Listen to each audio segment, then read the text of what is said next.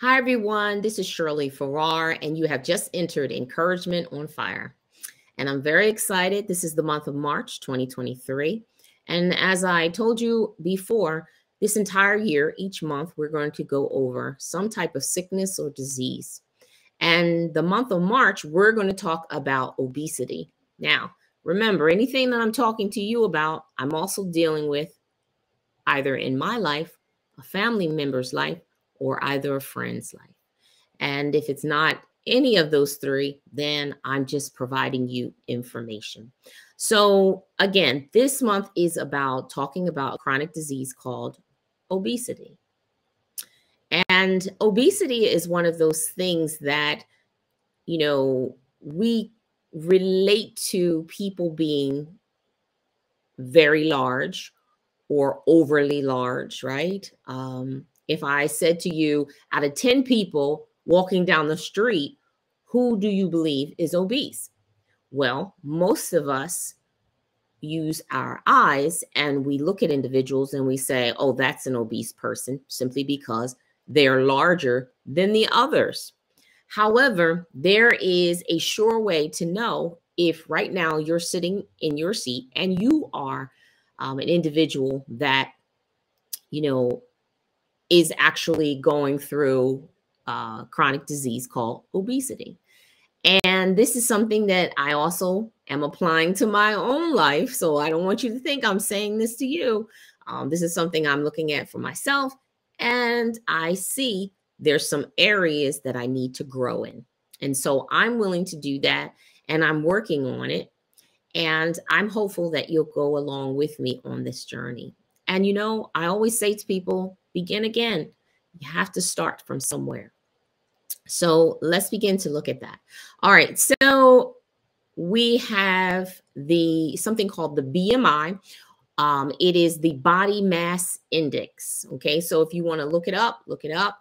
I always tell everyone, if you want to know some information, anything I'm talking about is coming from the Mayo Clinic or it's coming from the CDC, and you can look up everything online. But the BMI is something that is utilized in order to find out if individuals are obese or not. And when you are, reviewing or you're finding out if you have a chronic disease or not, the first thing that we were told from our doctors is, what are the symptoms? Always looking at the symptoms. So what are the symptoms? The symptoms are a few things, but a sure symptom is to use the body mass index, the BMI, and you will know exactly where you fall on the chart. So on the chart, you could actually be underweight, which is not obese. You could be at a normal and healthy weight. You could be overweight, and then you could actually be obese. I think more of us are going to find out we're more in the overweight and obese area. And, this is subject, because I know a lot of times people say, well, in my culture, people are a little heavier than in other cultures. And I believe that to be true. However, when we're talking about chronic disease, the doctors are giving us information that will help us to be able to push the chronic disease away, the sickness away, to become healthier in whatever we need to do. So I say to you, there is nothing that is an exact science. Everyone, come on. Even a doctor will tell you it's not that exact. I can only give you this, and we'll get as close to it as possible. So use these numbers as getting close to it as possible. So if you fall into the line of 18.5, then you're considered underweight. 18.5 to 24.9, that's a healthy. And 25 to 29.9, that is considered overweight. And then 30 and above, that is considered obese. Okay, so I encourage you to talk to your doctor about that. And what they do is they actually take your height, and then they also include in this calculator your weight.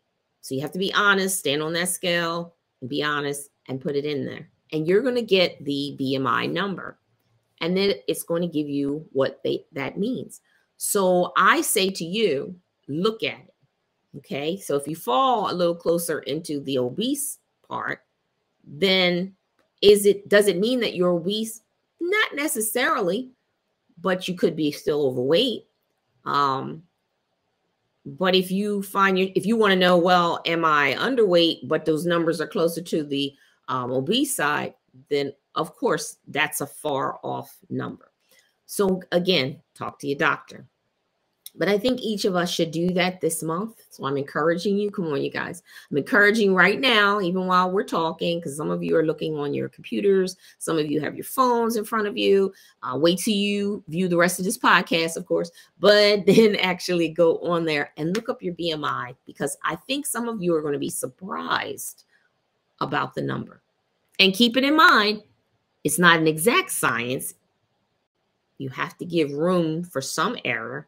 But at the same time, we're talking about a little error, not a huge error. Okay. All right. So also, we want to talk about, why are individuals obese? Why? Right?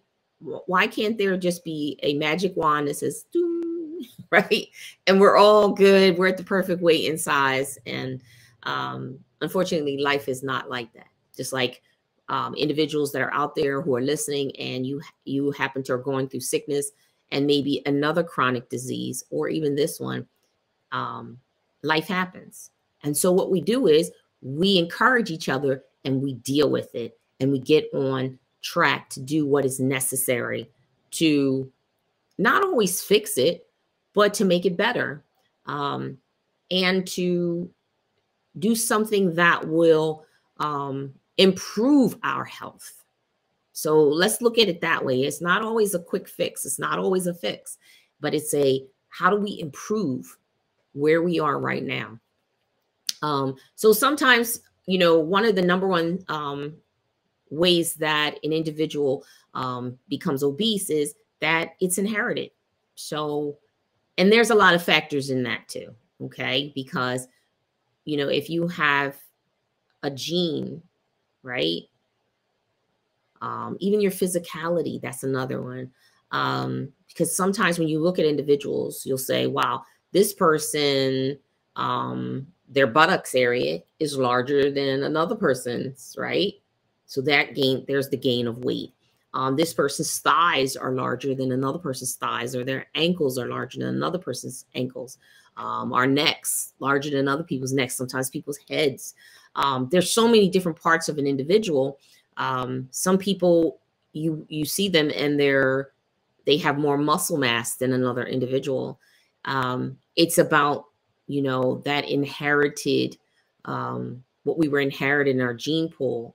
And then, like I said, physically, how is that person put together?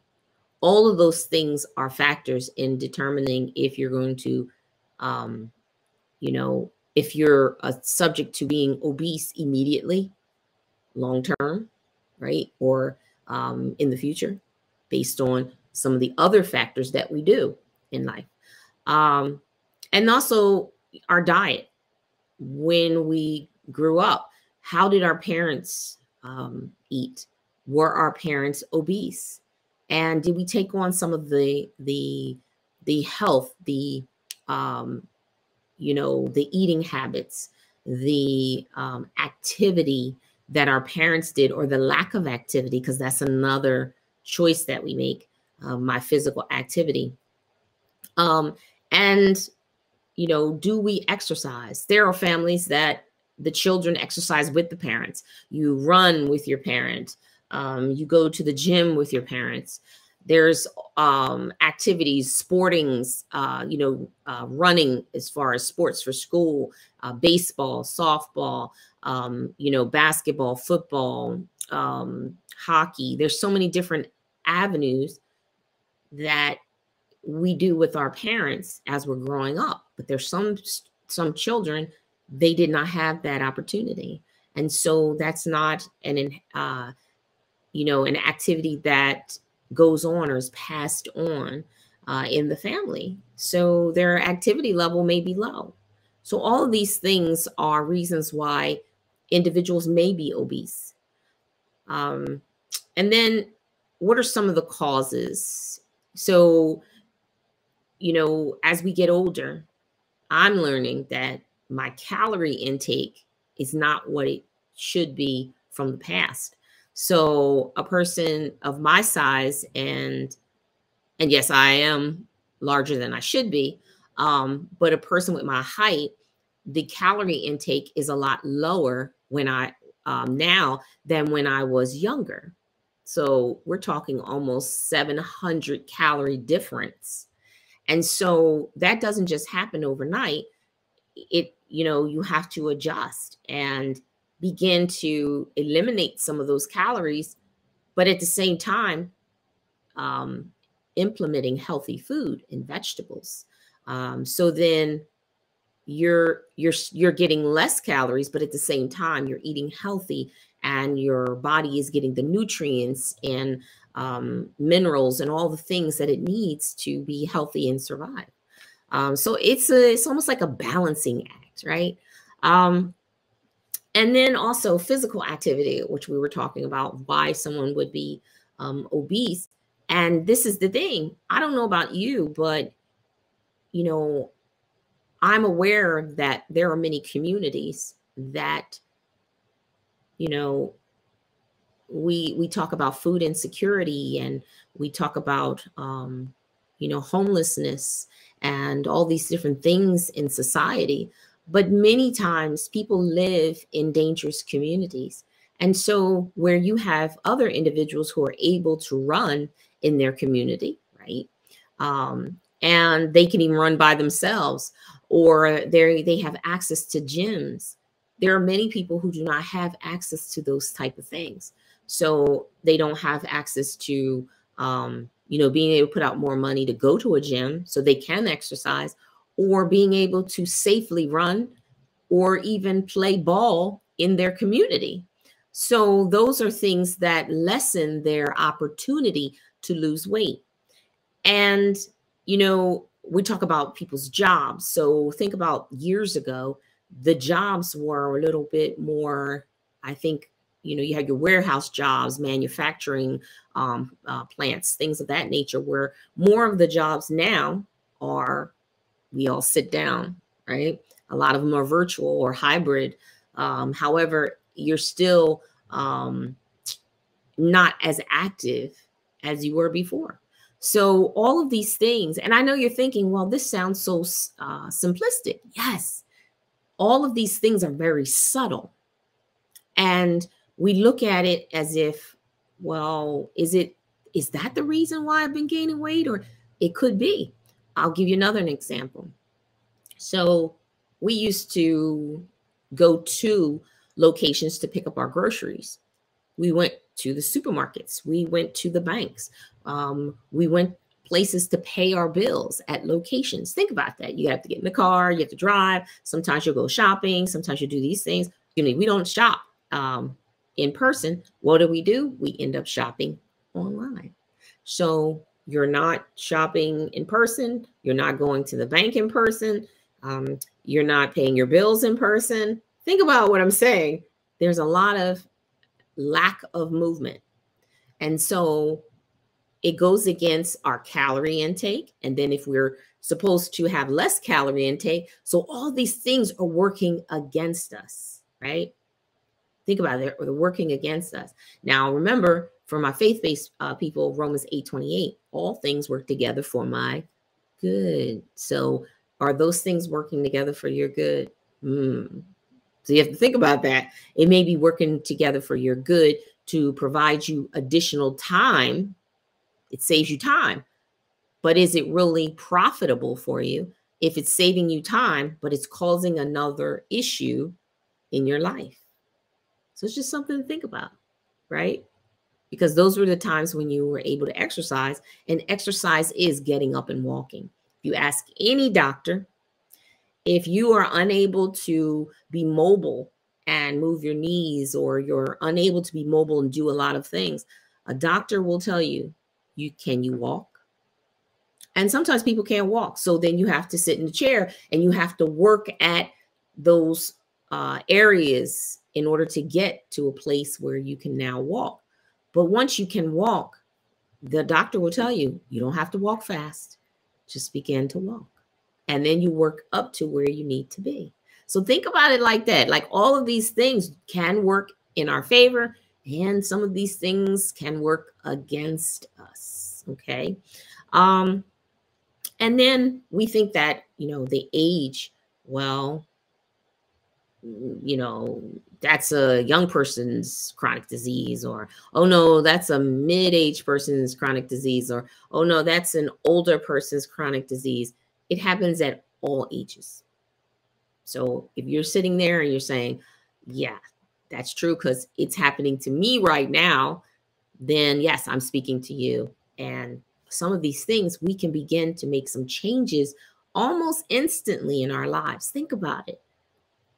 Some of you right now, if you're unsafe in your neighborhood, perhaps you can visit another neighborhood and walk, right? Or maybe, you can say, all right, I can possibly go to the bank instead of always doing my banking online or getting my groceries sent to my house. I can actually get up and I can go out and exercise by walking. Like, start to take back some of the things that we just surrender over because it's convenient. But what is it actually doing to us? It's causing us to sit behind an actual screen longer, right? Or it's causing us to, maybe I'm just sitting there. I'm not really doing anything now. It gave me an extra 10, 15 minutes, but I could have been exercising during that. So I'm even encouraging you right now while you're sitting there, watching this podcast.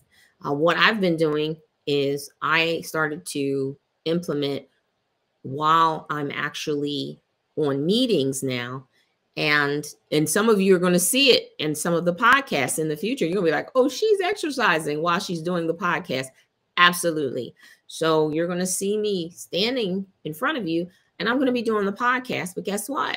If I hadn't had an opportunity to walk that day, I'm going to walk with you and I'm going to talk with you. So right now, even while you are watching this podcast, you could get up unless you're already standing. And you can start to walk in place. Literally just walking in place. That's exercise, right? You can start stretching, doing different things, right? While you're listening to me and while you're communicating with me. See, I'm going to encourage you. I'm going to encourage you because I honestly believe that even if we make some small changes in our lives, that it's going to make a difference. Okay.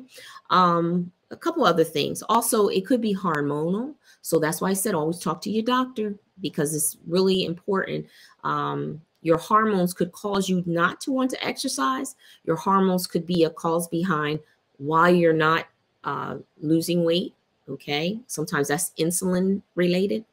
It also could be because of our muscle mass, right? So if we have more muscles, it increases our metabolism, but when we have less muscles, it decreases our metabolism and how it flows. So think of using some weights while you're having meetings or you're standing there doing that so you can start to build. I'll be doing the exact same thing. So I'm hopeful that you guys are going to start seeing my arms getting a little more ripped and, and then you'll begin to see me when we're in public and I'm out at the park or I'm talking to you from the podcast. You're going to start to see my body change and hopefully in a better a better way. And we both can be accountable for one another. So all of you out there, you make me accountable and I make you accountable. And we're going to keep talking to one another. And I'm going to share a couple of other items with you as we're moving forward in regards to obesity. But I just wanted to get started today. We always do our encouragement minute. So we like to talk to you about something dealing with cancer. Or sickness or disease, something that we can help you with. So I do not have samples in front of me, but I'm going to try to make it a point to have samples in front of me in the future. But I want to talk to you about something really specific. So we had someone contact us through a friend, and they were concerned about their hands from the chemo they were getting black. The tips of your fingers are getting black. And I'm here to let you know that that is something that can happen. It is, you know, a symptom that a person is on chemo. So if you see someone who has black fingernails or black hands, or, you know, they should never be ashamed to walk out and to be who they are, because simply that is something they're doing through the chemo to get better. And we are always going to encourage each other whenever we're doing anything in life to get better, to get healthier. We want to encourage each other. So if you see someone out and they have black hands or black feet, or the tips of their fingers are black, it's probably from a medication that they're on, or it could be chemo. And we don't want to make people feel insecure. We don't want to make them feel bad. But I'm here to tell you that I can't guarantee yours will go away. Mine did, and many others that I know of. The blackness went away, as well as the black on the fingertips, because the chemo was stopped. Okay, and it began to reverse. So I just want to encourage you on that. Also, this individual said that they were going through the pain of the neuropathy, which, you know, I dealt with. And so that pain in my hands and in my feet have been dissipating. My feet is still a little there, but it's almost gone. My hands, no more neuropathy. But while I was going through the major pain in my hands and in my feet, what I began to do is to talk to my doctor. And he told me that there is certain ingredients or ointments that have hot chili peppers in them, and that would be profitable for me to be able to put on my hands and my about a couple of times a day. Actually, I will share that with you. I did share it on another podcast, but I'm going to share that with you next time that we talk, because I do not have that in front of me, and I want to make sure you see the picture of it so you can get an understanding in regards to that.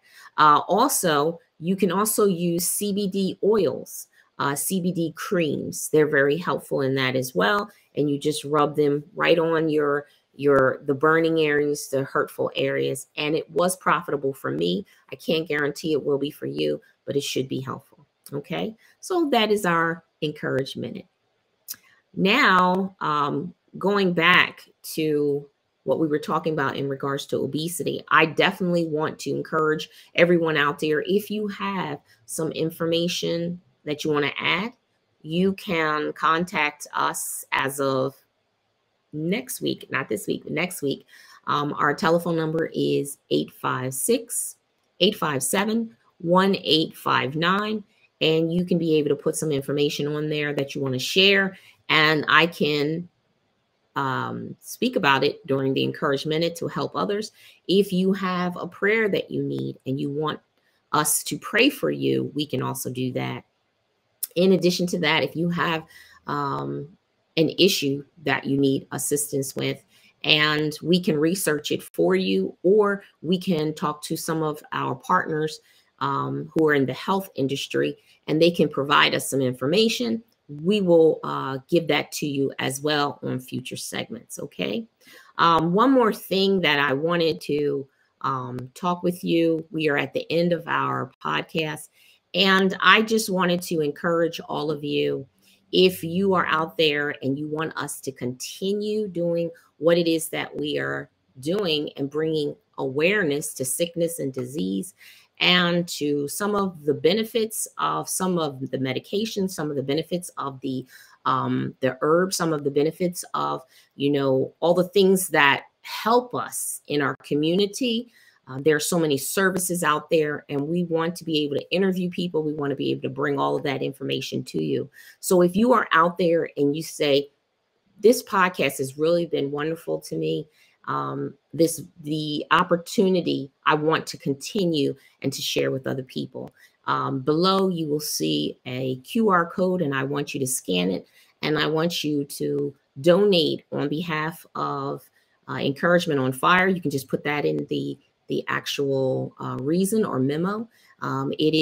We have partnered with the Meeting House, and they are the nonprofit that will be receiving money on our behalf, that we can continue to bring you awareness as well as help others in the community. So I just wanted to make sure that you knew that we are definitely receiving donations at this time. So everyone, our time is coming to an end. And you know, I hate to leave you. I truly do. I love talking with you. And I'm hopeful that we can be together for a very long time. And there will be many testimonies and many victories in all of your lives, triumphs and many survival stories. I just want you to reach out to us through phone, reach out to us through email, and just let us know how things are going. Okay. All right. This is Shirley Farrar, and this has been Encouragement on Fire. I'll talk to you soon.